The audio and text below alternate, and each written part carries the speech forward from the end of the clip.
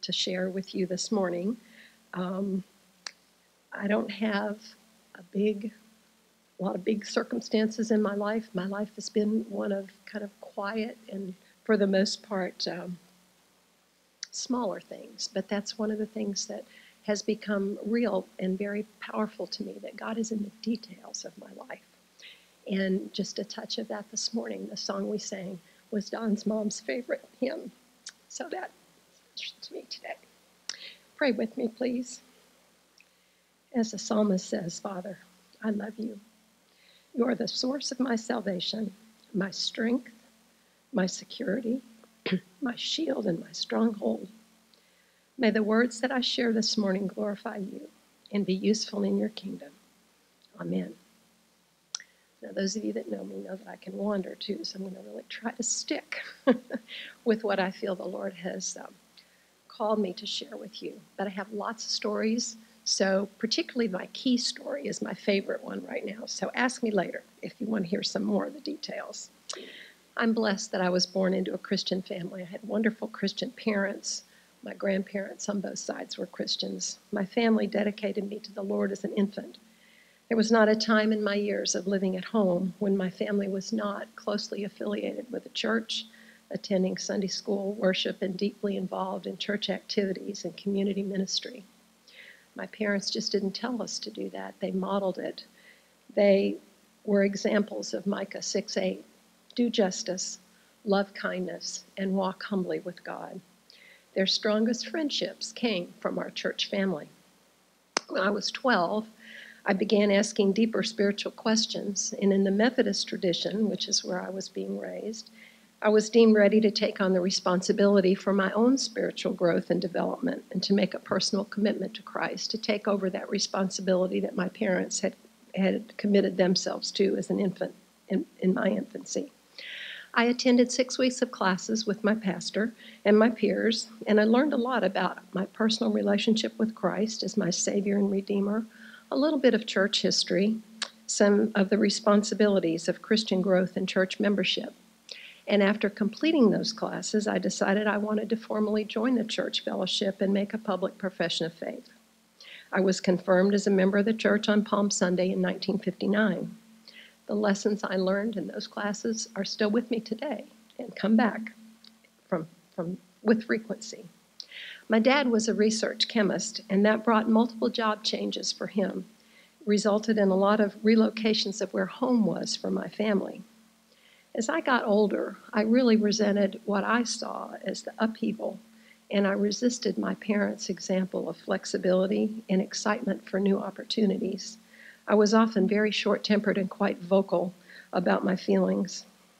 The last move I made with my family was immediately before the start of my senior year in high school, and I exploded.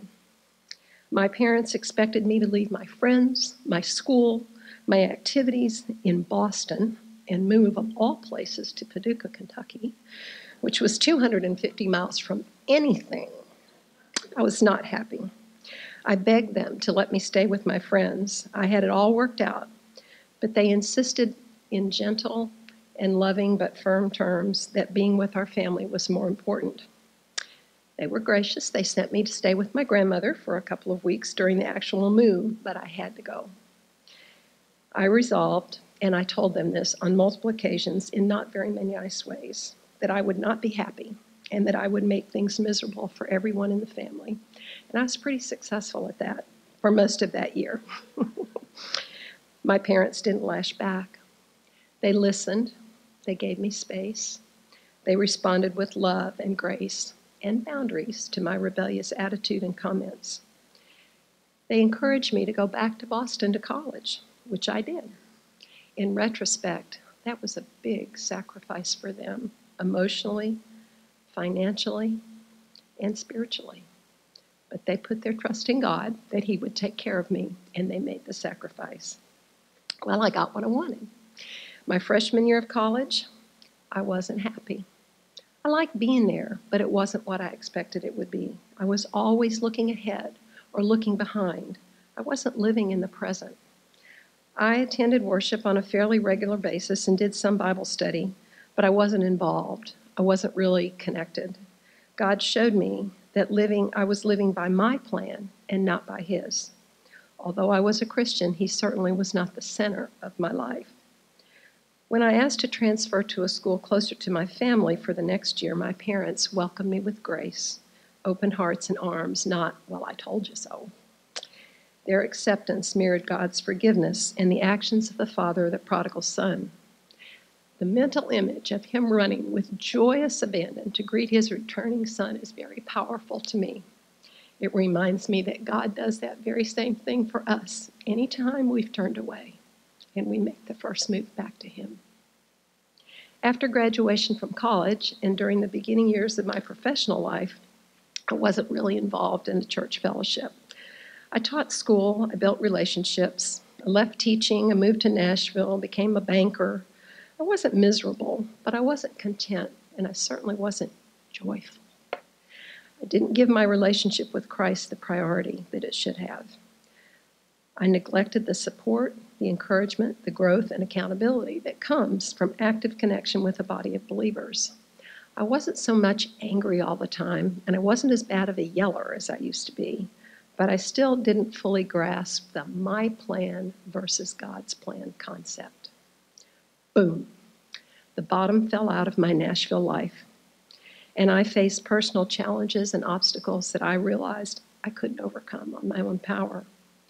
A constant since the Paducah experience was my friend Don, who I met through a high school classmate. We remained friends through my college, my work, his Army experience, his college, my move from Paducah to Nashville, his move from Paducah to Atlanta. And so I called him in despair, and he said, "Come to Atlanta for a few days to talk and get some perspective. And by the way, bring something to wear to church on Sunday."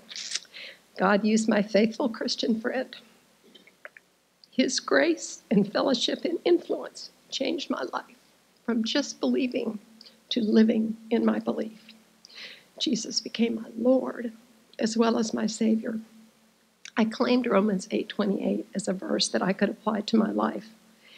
In the circumstances of that time, I chose to relinquish control and to commit myself to God. I asked him to lead and direct me. I listened, and I looked for his plan rather than doing it by myself. I began the habit of daily prayer and Bible study. I'm thankful to this day for my Don's influence in my life and in my decision to walk closely with the Lord. He modeled consistency, support, faithful dependence on God. He was and is a true friend. Bonus in the process, after 8 years of friendship, which was the longest friendship I'd ever had with any one person because of all of our moves, the relationship changed. Some pieces fell in place. I moved to Atlanta and we got married in 5 months. But we knew each other well after all those years of true friendship. We knew a lot about each other. And we still loved each other. So everything was well. We were in Atlanta. We were bankers. And while we had a son, we bought a house. We were settled. God was doing it just my way. Boom. God called Don into ministry, and I was part of the package. What? Quit his secure job? Sell our house? Move? Go to seminary? But this time, through God's grace, it was different. I was different. I was able to share Don's excitement and trust God in the process. Off we went to Louisville, confident that God would call us back to Atlanta after Don finished seminary. Now, again, there's lots of stories in all this, but we don't have time for that. Oops, my plan again. We were coming back to Atlanta. Well, but this time we paid attention, seeking his will, and committed to going wherever he led, which was clearly Jacksonville, and ultimately to the beach. Following God's plan has brought blessings greater than I could ever have envisioned. Have there been small and large challenges? Oh my goodness, yes. But God has taught me that if I let it, out of challenge comes growth. Would I have chosen the challenges, especially the large ones? No. But when I look at the results, I am so thankful. We recently worshiped with my Texas cousins, which was another long story and a huge blessing. And their pastor asked us to articulate our spiritual pillars, a perfect question as I was preparing for today. God is in the details. His hand is in the routines of my life. So my first pillar is my personal relationship with Jesus Christ that came to be and continues to develop through significant earthly relationships, parents, grandparents, Don, our children, our grandchildren, our Christian friends. As these important people know and love me, God does so even more. He knows me intimately, the psalmist tells me. My name is engraved on his hand, says Isaiah. He bends down and he listens to me, the psalmist reminds me. And he intercedes when I don't know what or how to pray, Paul tells me in Romans. The second pillar is that God is interested, and if I permit him to be, he's involved in the details of my life. My attentiveness and faithfulness to him in the small things prepares me for the major things.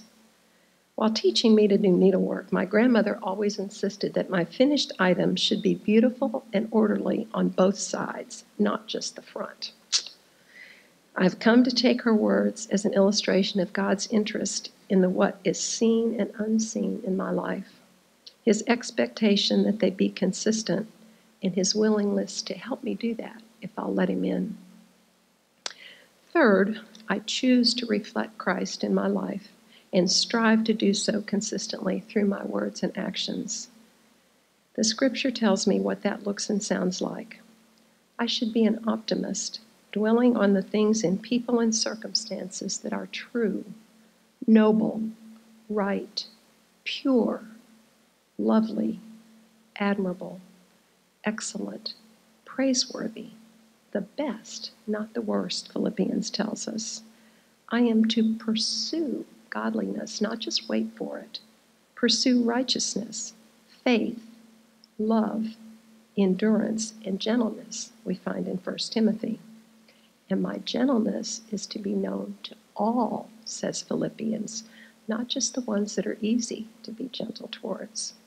And I'm to pass my comfort to others, so that through me spreads the fragrance of knowing Christ, we find in 2 Corinthians. The Holy Spirit will help me do that if I ask and yield to him. From that recommitment on my visit to Atlanta until now, I have tried to be faithful in my Christian walk. I'm blessed to have been married to my best friend for 44 years. There have been minor and major challenges and changes in our lives, and I've come to understand and celebrate that today's circumstances are not permanent, but a preparation for the next step, whatever that might be.